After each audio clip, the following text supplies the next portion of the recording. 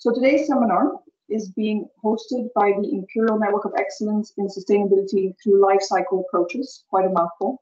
But I would just like to say a few words about the network before I introduce today's speaker. So the Imperial Life Cycle Network was established to connect life cycle related research and researchers across Imperial College London, but also connect them to the wider UK and international life cycle communities.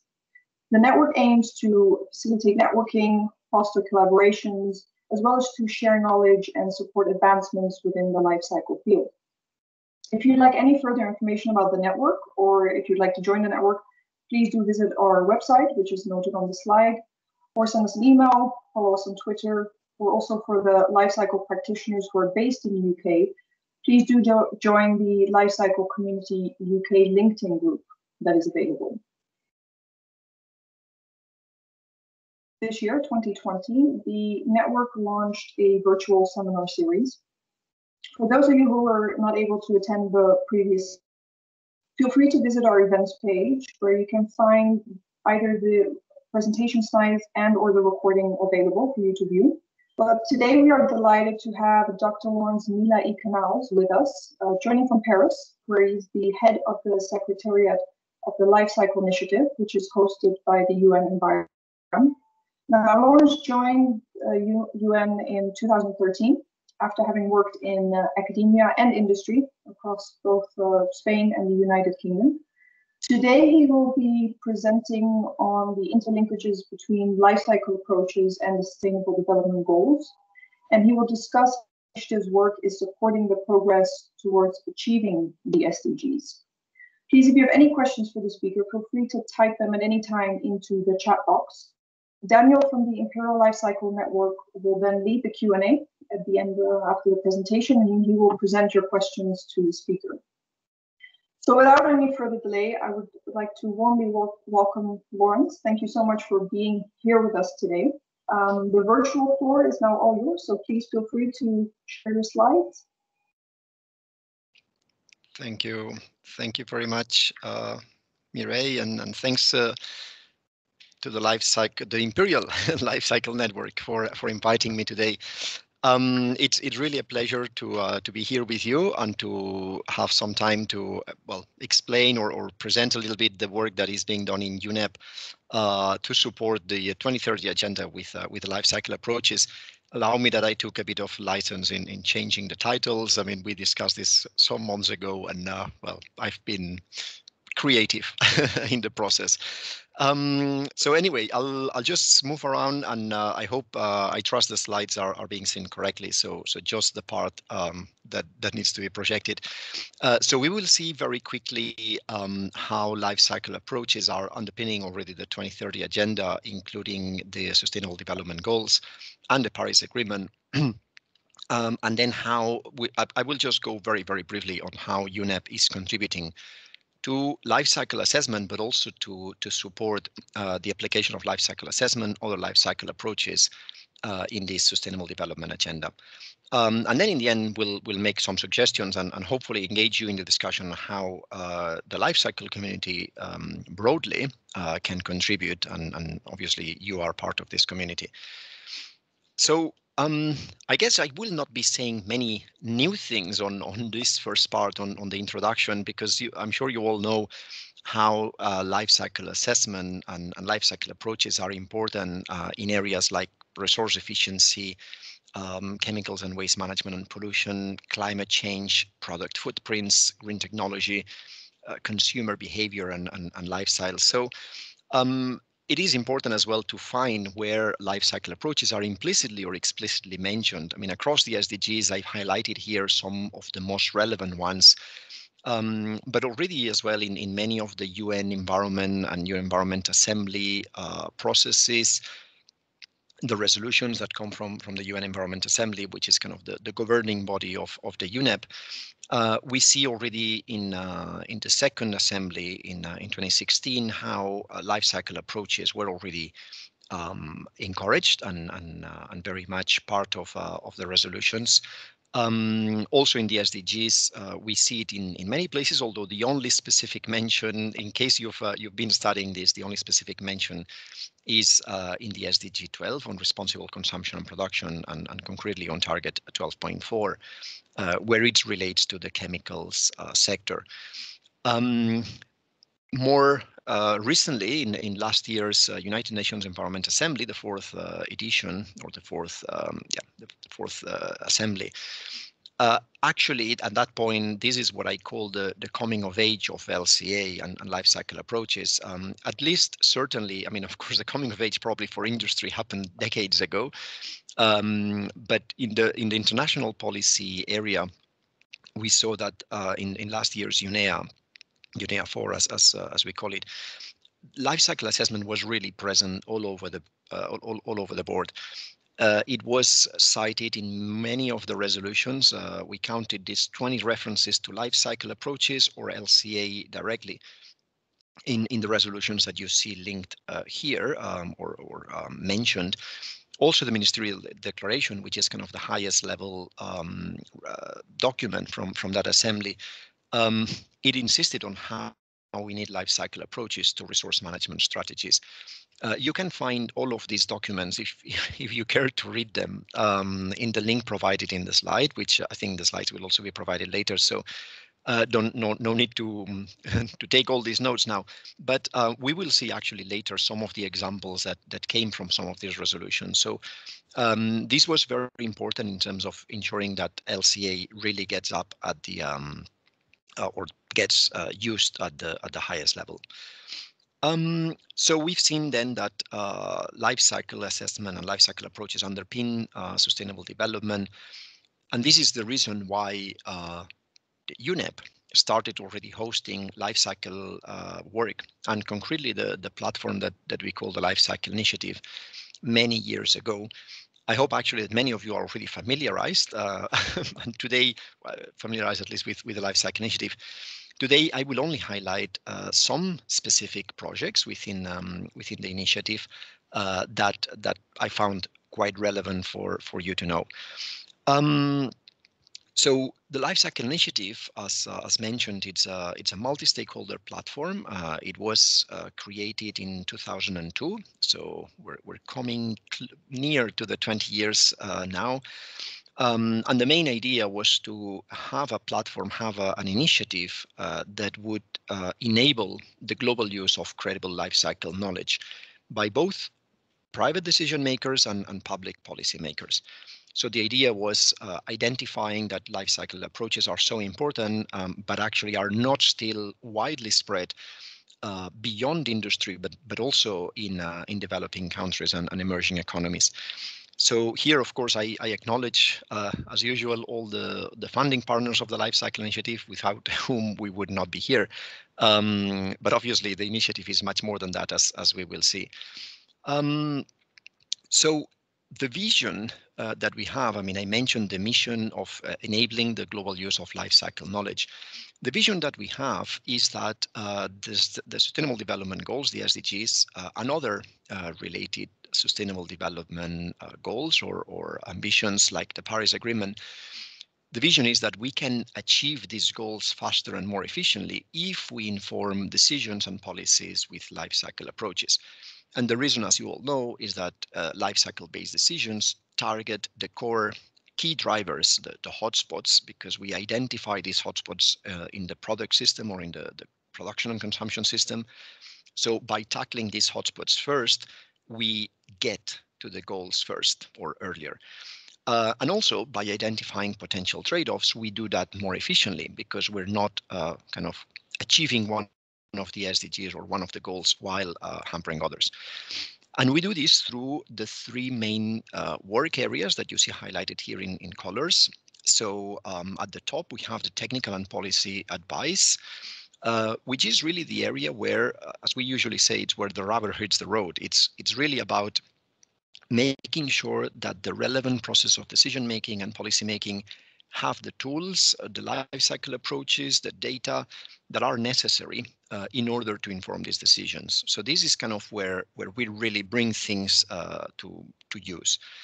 But this important area is supported by two other big programs, which are kind of more probably the area of the life cycle initiative that you know more of, which are on kind of this broad basis of life cycle knowledge, the key foundation, which where we have all the work around data and around impact assessment indicators, new methodologies for LCA.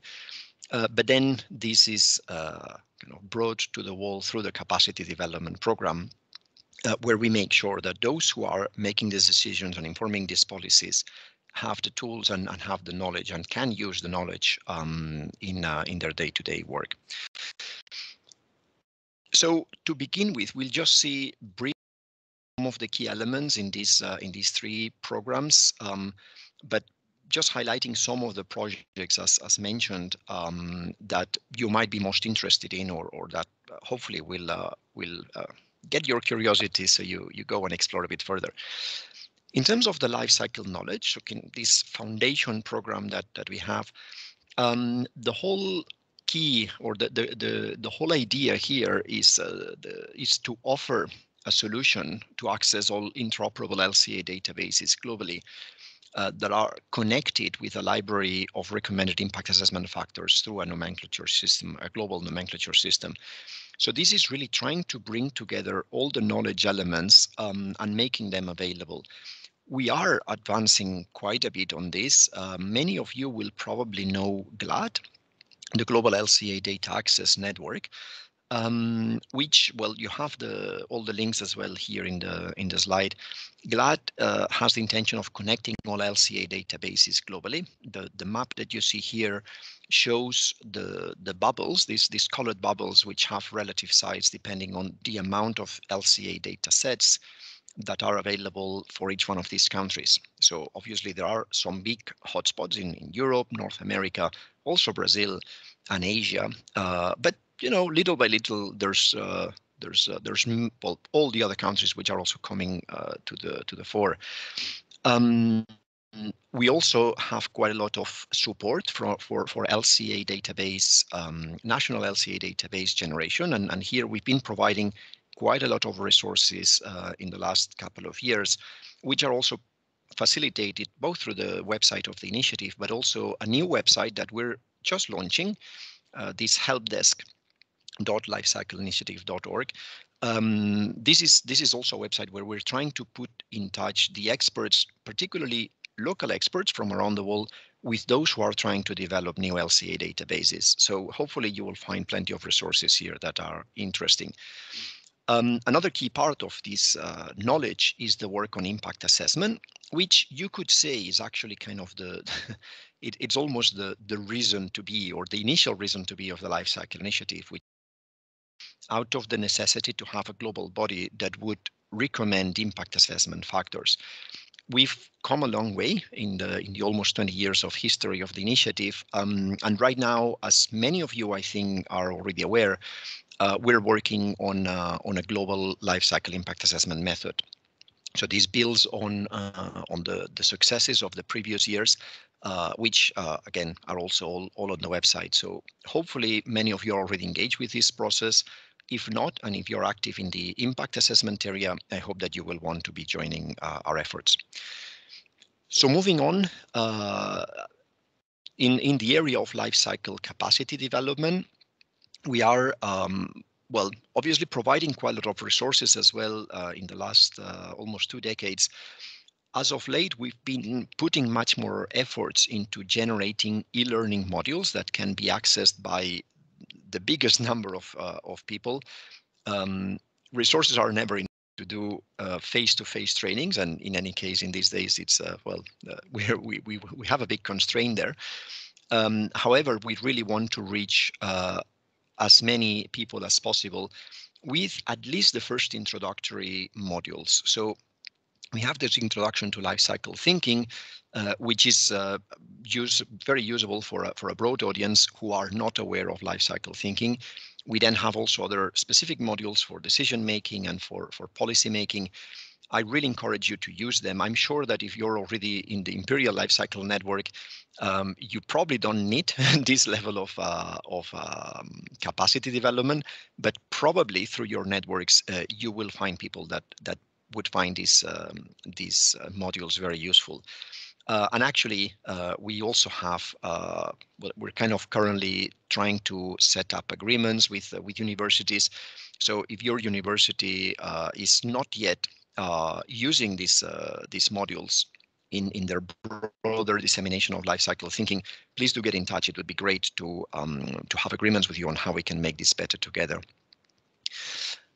Okay, so until now, we've seen essentially how we're contributing to setting these enabling conditions to use life cycle assessment and life cycle approaches. But of course, the key point about LCA is that it needs to be applied. It's a tool to support decision making. If it's not being used to support decision making, then well, it's a waste of time. So in essence, what we're going to do now is to see how we're using in UNEP life cycle assessment and life cycle approaches at all possible levels. So in these next slides, we will just provide, we'll see some of the examples that illustrate how we're using it. I'm using for this the diagrams that we created in an old paper, starting from the typical use of LCA, which is the product level. This is really where it all started, if you want. And in this context, or in the context of one of the resolutions that I mentioned earlier from the United Nations Environment Assembly, its 4th edition, there was this resolution that was actually requesting UNEP to make available information on the life cycle impacts of single-use plastic products and their alternatives.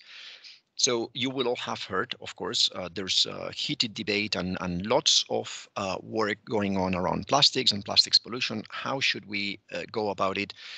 Well, it was really a big deal that member states, most of whom had not heard about life cycle assessment before, they agreed that, well, something has to be done about the pollution from single-use plastic products. But it was also very clear that not all alternatives are actually better or are leading to improvement in all environmental areas. So it was already a big deal that they said, yes, but we want to inform our decisions on how to deal with single-use plastic. We want to inform these decisions with LCA.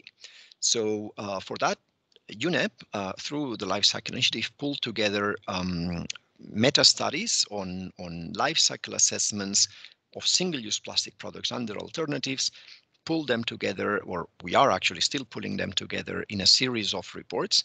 The 3 covers that you see here in the screenshot are the ones that are already available online. So they are on single-use plastic bags and their alternatives, single-use plastic bottles, and single-use plastic takeaway.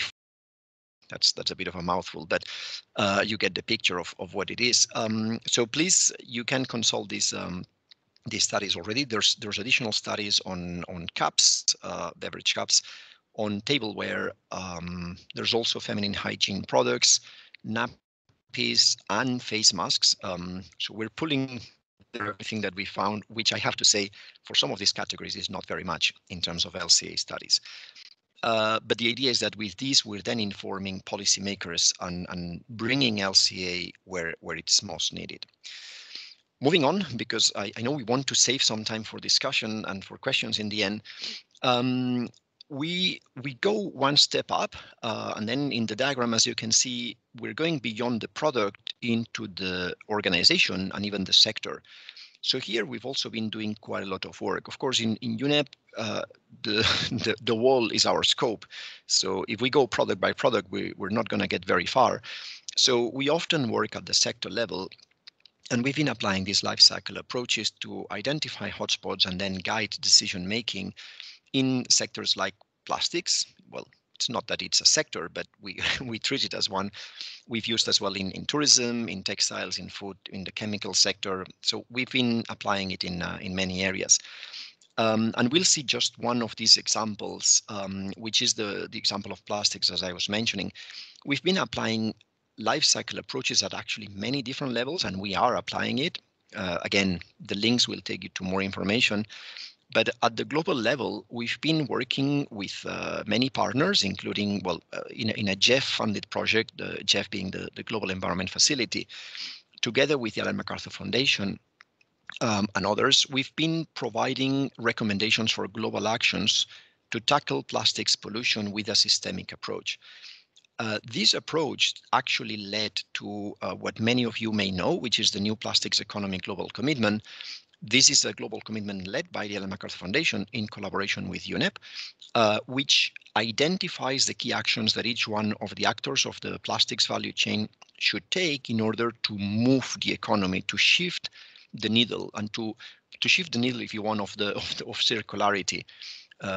Plastics being one of the most linear systems that we can think of, we are suggesting which are the key tasks, the key actions that each actor of the value chain should take in order to bend the curve and to make this more circular. And of course, this involves both the private sector and also the governments. So UNEP is in charge of the governments and the commitments that they make, while the Ellen MacArthur Foundation is in charge of the private sector. One level down, we worked much more on kind of practical tools, this national guidance for plastic hotspots that you see here in the middle. This is a practical tool to identify where plastic products are leaking from the economy. So which parts of the value chain, which are the actors which are responsible, and from this quantitative information of the plastic leaks, we can then inform and shape the actions that will be most useful. So that's something that we've co-developed with the IUCN and obviously knowledge partners as well. Some of them might be here, EA and Quantis. We've been working on this project, and now we're applying it and replicating it in many countries around the world. And at the bottom, you see also the work that we're doing, which is kind of much more at the knowledge development.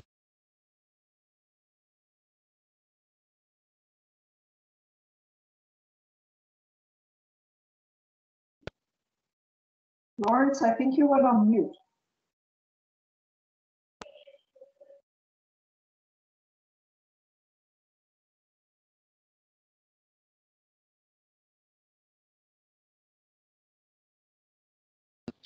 It says that someone muted me. Apparently somebody's not liking what I'm saying. Did it say who? Anyways, you're back now. I hope, yeah, thank you for that, because I didn't realize, I didn't see any sign. I hope that wasn't for too long. But anyway, maybe I'll just move on from this slide to enable us to finish on time. Now I need to get back in. There you go. Fantastic. So we've seen product level, we've seen organization and sector level applications. Now we could also apply life cycle approaches at the lifestyle, or at looking at the individual, the household, and how many life cycles actually cross our lives. And with life cycle approaches, we can help inform where are the key drivers, where are the key hotspots in our consumption, in our way of being or way of living. So one of the products that we've recently launched is this little book of green nudges. This is oriented to universities really, but I would say any educational institution could use it. It's really about how to use green nudges and in order to help shift behaviors at a moment in life where people are more ready to perhaps consider the way that they are going to be living. Again, this is something that is informed by LCA in order to point at those areas that are those areas in the student's life that are more impactful. And I know that they've been also calling at many universities to join. I know many British universities have joined in trying this little book of green nudges. I'm not sure about the Imperial, so please check it. And if you're not there, please join the campaign.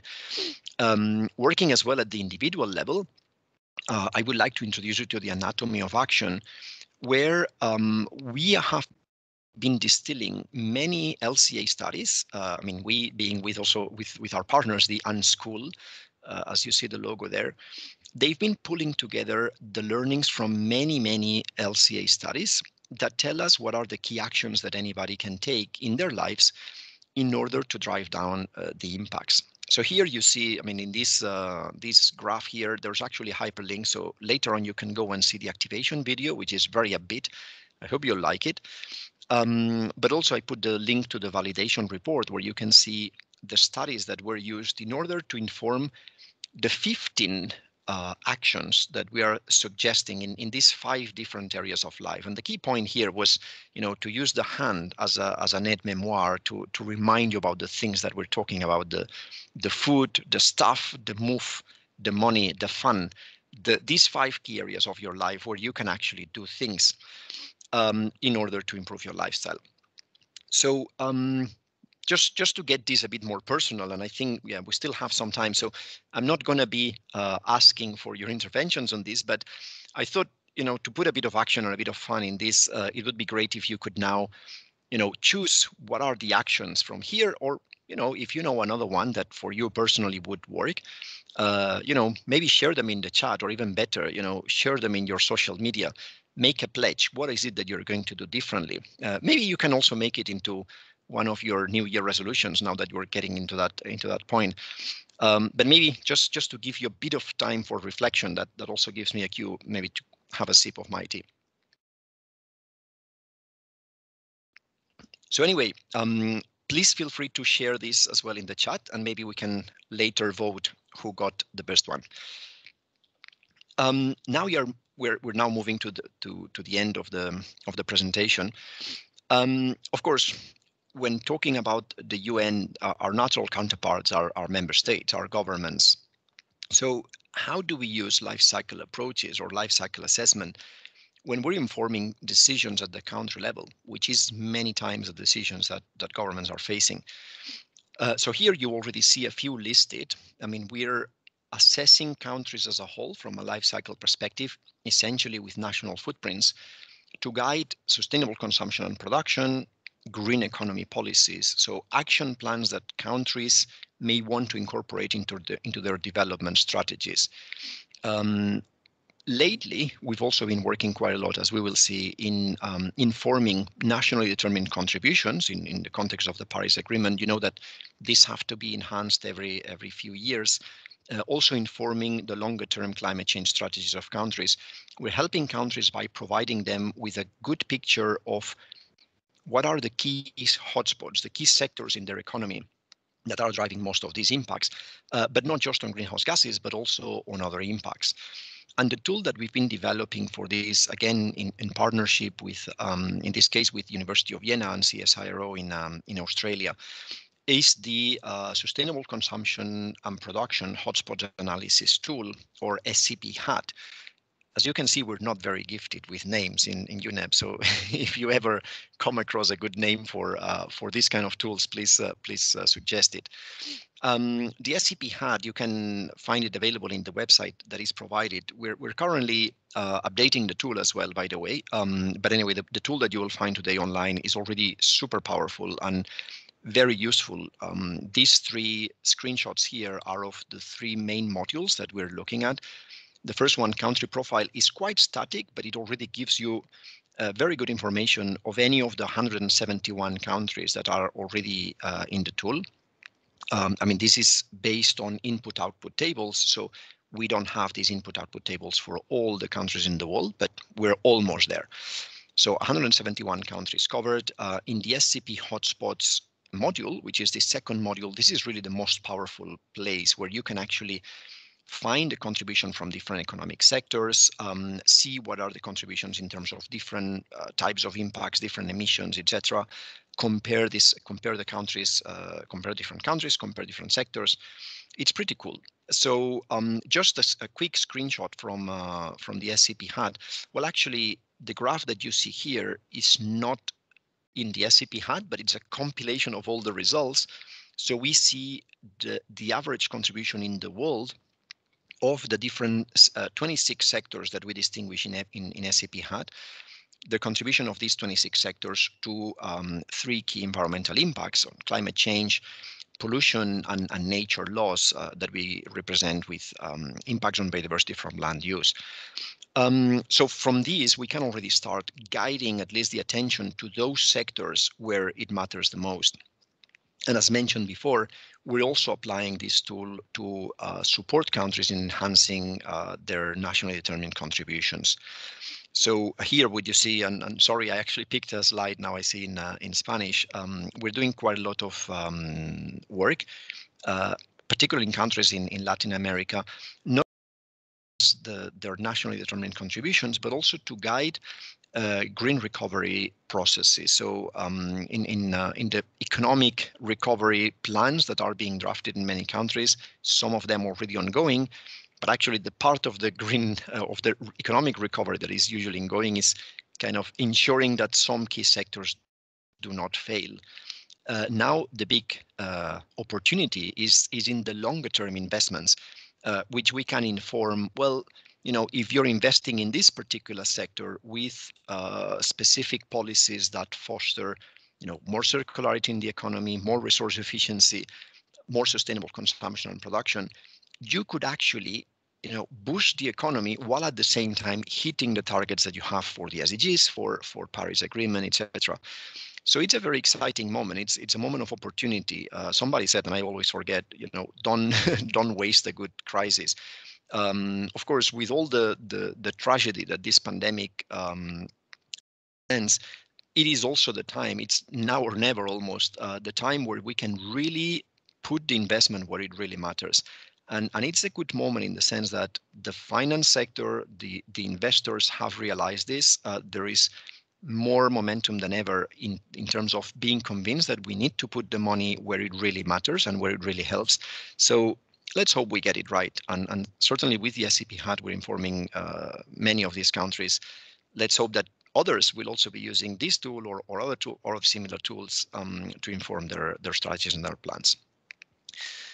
So with this, and I think I probably sped up a little bit, but I think the idea was also to give as much time as possible for the discussion. I wanted also to make a plea and to try and find how and where the life cycle community, that's all you, can contribute most and where we would like to have your engagement. So of course, in the area, and probably many of you are working on developing data, perhaps sharing as well LCA data. It would be great to have you connect the LCA data with the GLAD platform that I mentioned before. You know, this is the connection of the data. The whole idea is to make the metadata available so people can find that data exists. Even if your data are not for free, connecting them in GLAD is helping others identify your data and possibly getting also more attention for it. And of course, if your data are for free, then please put them there, because I guess your main interest is that the data are used. And GLAD is certainly one of the best ways today that your data will be found and then used. In terms of impact assessment, perhaps many of you are also active in developing impact assessment methods. I mentioned before, we're working towards a global life cycle impact assessment method. Please join the effort. This is the effort that we're expecting to accomplish by 2023. So this is a longer term project, but there's a lot of work along the way, and all hands are needed on the deck. In terms of impact assessment, we're also developing, and the Lifecycle Initiative has also been a key reference for social impacts and bringing the whole sustainability assessment to the life cycle community. The new revised social LCA guidance will be published, hopefully, by the end of this year. So that's in the next 2 or 3 weeks. The final document is already available, but we're kind of fine-tuning and tweaking some of the latest things that needed to be done. So it will be there. In this year, we have already started pilot testing the new revised guidelines with several organizations. If you would be interested as well, please do get in touch. It would be great to have it tested more broadly.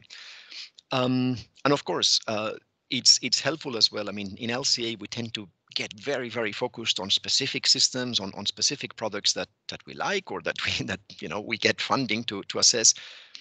Try and take one step back and also help push, the system-wide applications.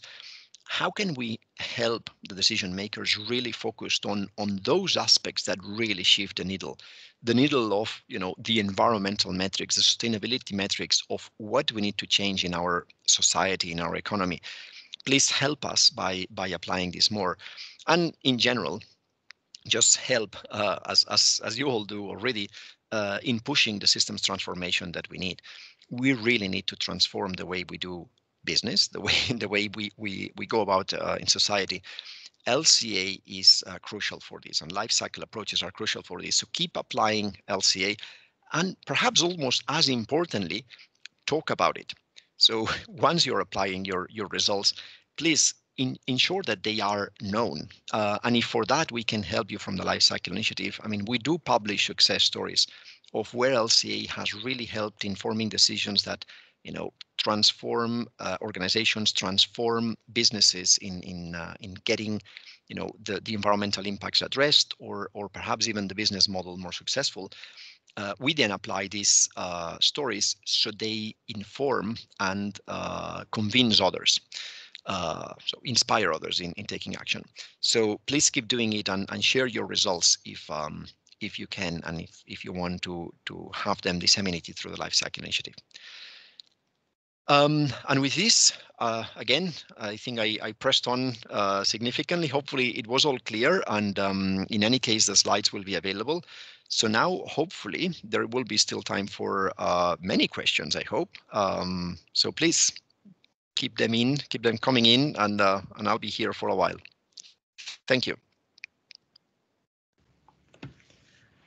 Thank you very much, Llorenç, for a really fascinating talk. I will put my own questions to the side and just go straight to the chat to see what other people have to say. So we have a question from Rosa asking if you could just talk a bit more about the actions that are being done to facilitate and to use life cycle approaches and tools in developing countries. Excellent. So, wow, I mean, the question could be answered in many different ways, I guess. I mean, specific projects that we're doing are certainly a lot around the capacity development. So whenever we can generate resources, particularly in order to support specific organizations, small and medium-sized enterprises, or what we call business multipliers. So technology centers, cleaner technology or cleaner production centers. We help them with tools, we help them with training, so they then apply these things, usually with SMEs, the small and medium-sized enterprises. A current example of that is a project funded by the European Commission, which focuses on the textile sector in Africa. So we will be working in 3 countries in Africa, supporting specific companies to apply methodologies like the product environmental footprint of the EC, and I think we heard about it last month, obviously, with Serenella Sala.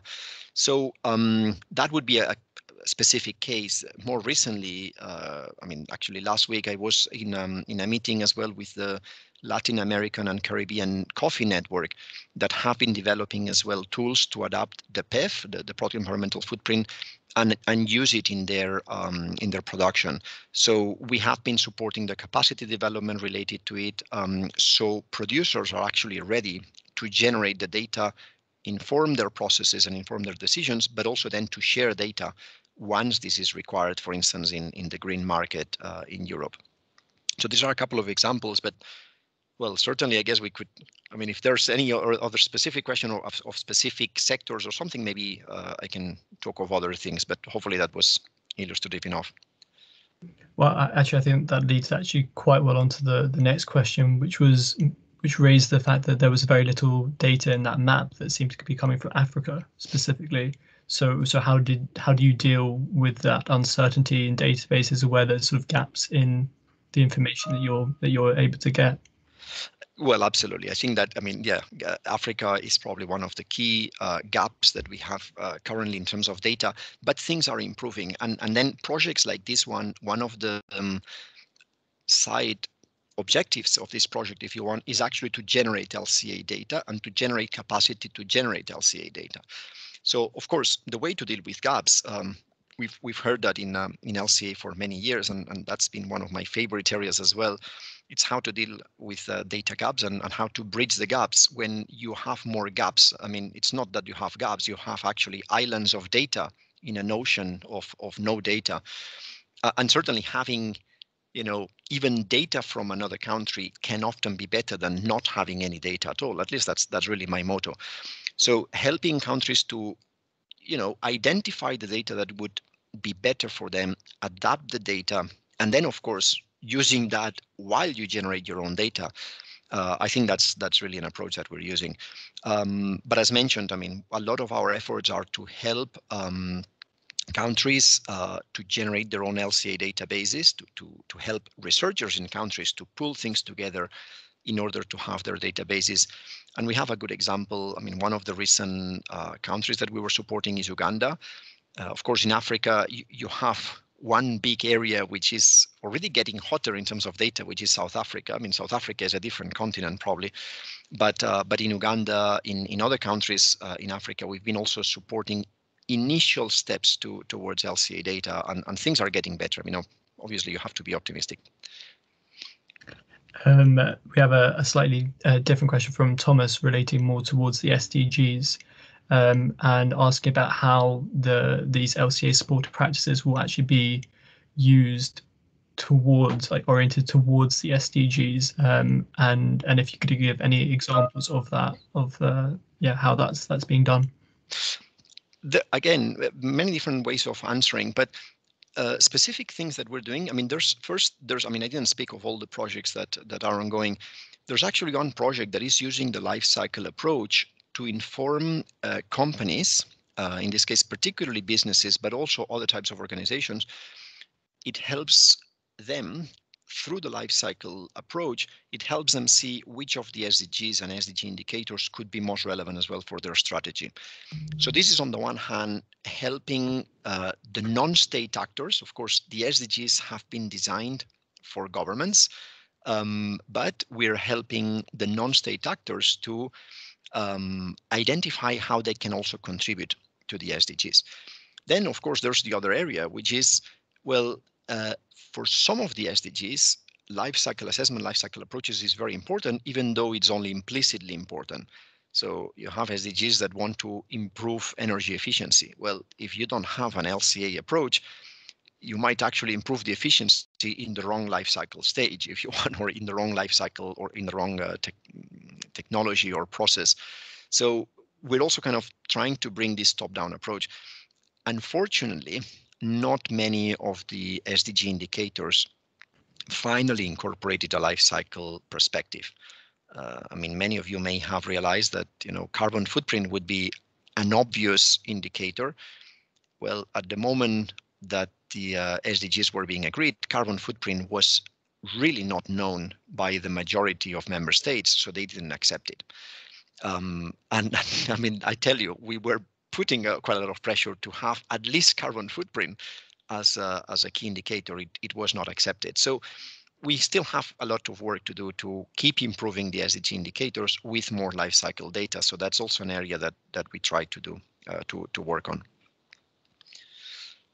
And again, it has to be an incomplete answer, but hopefully that's good enough. And otherwise, I'm happy to follow up with any more details that you need. So we have a question with regards to the SCP HAT tool, and if there's plans to develop a similar tool for regional or local analysis, to help them get to the greenhouse gas emission goals and the net zero goals by 2050. Yeah, no, that's a super interesting question. I mean, the SCP HAT, and I didn't go into the details, I just mentioned it's built on input-output tables. It's actually built on multi-regional input-output tables. These data are essentially available at the country level. The key point is all the time, do we have the data for this? If you have an input-output table for your subnational, so your regional level, then you can certainly use already SCP HAT. I didn't mention the module 3 because that's the module I never use. It's a module where the user can actually replace the existing data in the SCP HAT with their own data. If they have, more accurate data, more recent data, you can do that. You can also create your own data for a new region if you want. So if you have the data, you can use the SCP HAT. But the problem, of course, is that we need to provide a tool that is global in perspective. Right now, we don't have any database which provides this kind of level of disaggregation at input-output level for regions in the world. So it wouldn't make sense for us to include one or two regions and not include the others. I mean, we're already getting in trouble if we, accidentally put there a country or a territory that is not a member state. We're very quickly told off by other member states that don't like that kind of political statement. This is being recorded, right? Oh, bugger, I shouldn't have said that. Anyway. We can blur it out or something. Good.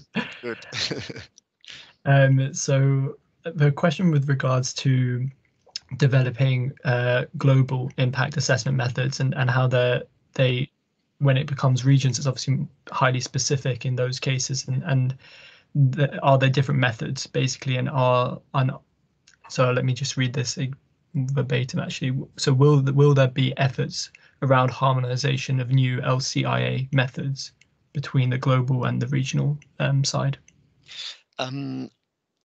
Well, so the global method includes spatial differentiation where it makes sense. So in the global method that we would be recommending, definitely spatial differentiation is recognized as something that is necessary. And then depending on the impact category, this spatial differentiation will be, on the basis of ecoregions, on the basis of, are you in a densely populated area or not in a densely populated area? Is it the level of watersheds? Is it the level? So these different levels is already brought in, and the idea with the global recommendation is to see what is the best approach to regional differentiation. So in principle, this would be already incorporated, and that's what makes this also quite complicated. Then, of course, I picked another kind of question there in terms of will there be ongoing harmonization? Of course, the idea is you can recommend what seems to be the best approach by the time you publish it. And 1 year or maybe 1 month later, it's already obsolete because maybe there's already something else. The idea of the life cycle initiative is not to stop methodological development. The idea is that, by providing global recommendations, as we've already been doing for individual impact categories, you say, well, at the time when we're making this recommendation, this is the best approach. And actually, if we fix that approach, at least for a few years, that gives stability as well to the application of the method. It doesn't mean that it will always be like that, because if in the meantime there are evolutions and new methods come in that we can then incorporate, well, a little while later, maybe every 2 or 3 or 5 years, we can come up with an update. So maybe that's also another area where we want to be seeing how to incorporate these things in the best way. But yeah, maybe 2 different elements of the question. Hopefully that was okay. Yeah, if there's a follow-up, we'll definitely go to that.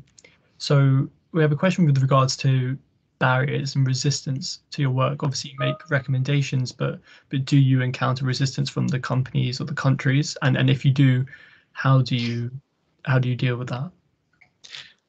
You see, that's a very interesting question. And yes, of course, there is sometimes resistance. It's interesting that I think with the application of life cycle approaches and with putting all the information out there, you tend to easily lower the resistance. So many times the resistance is about, oh, well, but maybe this is your method and it's not the method that, if you had applied mine, and that's a problem we have with LCA, but honestly, we have that problem with any assessment that we would be using. The fact that you're already putting this information out there, and actually, and particularly now, the fact that we're putting the life cycle results at the request of the member states, once they see it, they automatically have to lower the resistance. There's certainly sometimes resistance from private sector when you're invested in one specific type of technology or material or product. If the recommendation from the science is, well, actually, maybe you have this problem or that problem, and alternative products or technologies are more advisable or recommended, well, of course, you're going to resist, but at the same time, it's also a powerful way to say, you know what, maybe you have to change your product or you have to change your technology. So I think, yeah, perhaps that we are seeing, for instance, a lot of resistance and a lot of opposition in certain country practices or policies in the area of plastics, for instance. But usually this resistance is also because many member states have not been basing their decisions on life cycle assessment. So a key example, many countries will go out there and ban a specific type of plastic product. And that's, to be fair, that's usually the best thing that they can do because they don't have alternatives in terms of technology, etc. But that's something that then maybe many times the private sector will complain about, because they will say, well, but if we prove from an LCA point of view that the alternatives that are coming into the market are worse, what then? So that's generating a lot of confusion. What we're doing now is we're putting all this information of LCA studies so it can show towards which type of product the LCA results show that this is going to be better. Once you have this information out there, nobody can really complain if the policy has been designed taking this into account. I could go on this example as it's a pretty recent one, but yeah, I don't want to take all the time talking plastics. So we have a question with regards to the SDGs again, and if there are any sort of challenges or shortcomings, I guess, with using life cycle approaches for trying to tackle or advise the SDGs. I mean, I guess the key challenge that comes to mind is the fact that, as I said, many times the LCA results are far more detailed than the SDG indicators. And, you know, what's the first question that all my colleagues in UNEP, when we talk about the SCP had, and they see the wealth of information that is in the SCP had, the first thing they believe is, okay, so this is going to inform me about the progress in SDG indicators, right? Well, no. It informs you of one indicator, which is the material footprint, because there's no other indicator that is based on a life cycle approach in the SDGs.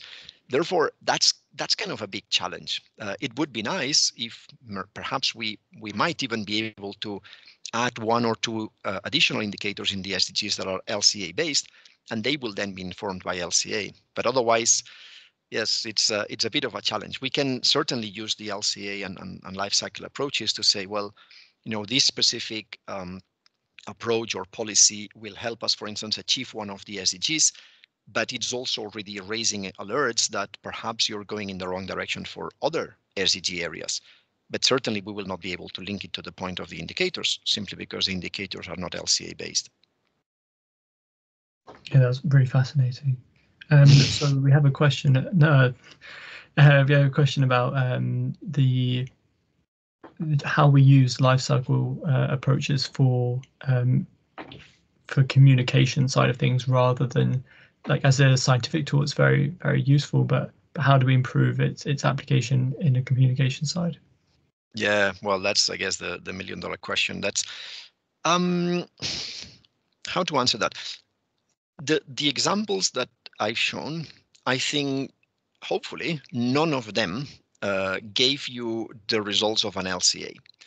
The place where you're going to see the closest results to what we do in LCA are these LCA meta studies of single-use plastic products and their alternatives. Everything else that I've shown, it's actually using a life cycle approach, but then it kind of brings the information to another level of kind of portraying this information that is actually closer to what the decision maker is needing. Perhaps the most extreme case is this the work on lifestyles, because the work on lifestyles, I mean, you're talking to individuals. We're pretty complex creatures. The nudges, that's already kind of, it's a level that probably an LCA practitioner, and I am, or I was one of those, you know, when you see how the information has been boiled down to a nudge, it's you know, it's dumbing down, but you can also see it as you're really taking the essential information. What's really the essential bit of information that the consumer needs, the citizen needs. Similar with the anatomy of action. At the end of the day, we cannot really process all the wealth of information that is in the LCA. So you really have to help bring down what's the essential bit that will really shift the decision towards the right direction, particularly when you're taking thousands of decisions per minute. So I guess that's one key part. Another key part, I mean, of course, the work on eco labels and the communication of environmental footprint. There's fascinating work going on in the European Commission. There's work as well on how to make this digital and how to bring it to the level of a digital product passport. Well, we'll see how this evolves, but certainly I think in terms of the communication, there's a lot that we still need to learn from, behavioral psychologists and the people who are experts at communicating with the users, with individuals. Sorry, that wasn't an answer, I know, but. I mean, when you mentioned the green nudges, I mean, personally, I don't think I'd actually come across them. So that's like my number one thing to look up afterwards to see where those sort of pointers are for, like, the general audience. I think we're going to have only a few more questions as we're getting, or one last question as we're almost near the end, unless you'd be happy for more.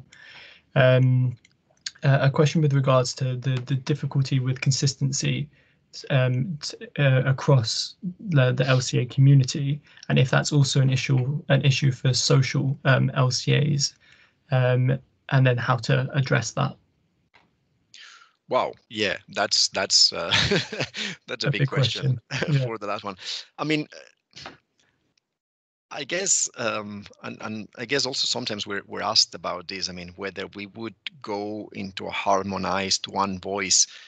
I don't think that's possible. I mean, the life cycle community, and here we're really talking. I mean, in UNEP, we're trying to bring together a global life cycle community. There's probably as many voices as LCA practitioners. So, however, certainly I think we can get together around specific decisions and discussions which make things more comparable, and that's important as well. I mean, we need to be able to compare results. At the end of the day, I mean, our dear friend Olivier Joyer, many of you will know him. He talks of LCA as the art of science-based comparison. So we're really making comparison of things possible. The more inconsistencies we bring in, well, the less comparable things are. So I think certainly there is an effort in many fronts. I mean, when in specific applications like the PEF that I mentioned before, the effort there is precisely to remove everything which is inconsistent. When particularly now in something as new, even if it's 10 or 12 years old, as social life cycle assessment that you were mentioning in the second part of the question, it's still very difficult because people are testing new things, and that's absolutely necessary. I think we're developing the methodology. You cannot bring everything to a consistent, uniform way of doing things. At the same time, it's important to agree from time to time, okay, let's do this as the agreed recommended way forward. And at the same time, keep playing in the sandbox. I mean, keep experimenting with new things, because maybe you're going to find a better way to assess. Again, I think that wasn't an answer. Sorry for that, but I think you need both. You need specific applications, and then keep trying things to come up with better ways of moving forward.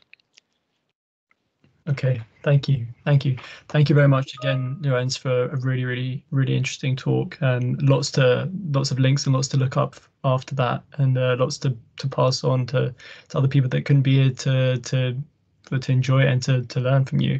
I should have mentioned obviously that all the questions came with a really big thank you for the talk. I'd like to thank Llorenç again on behalf of all of us and the Imperial Lifecycle Network. Thank all of you for attending tonight.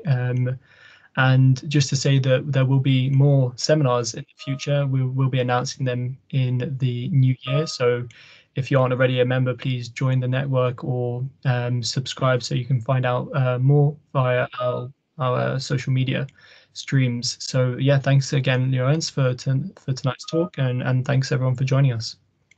Thank you for the invitation. Thanks everyone for staying until the end. Take care. Thank you.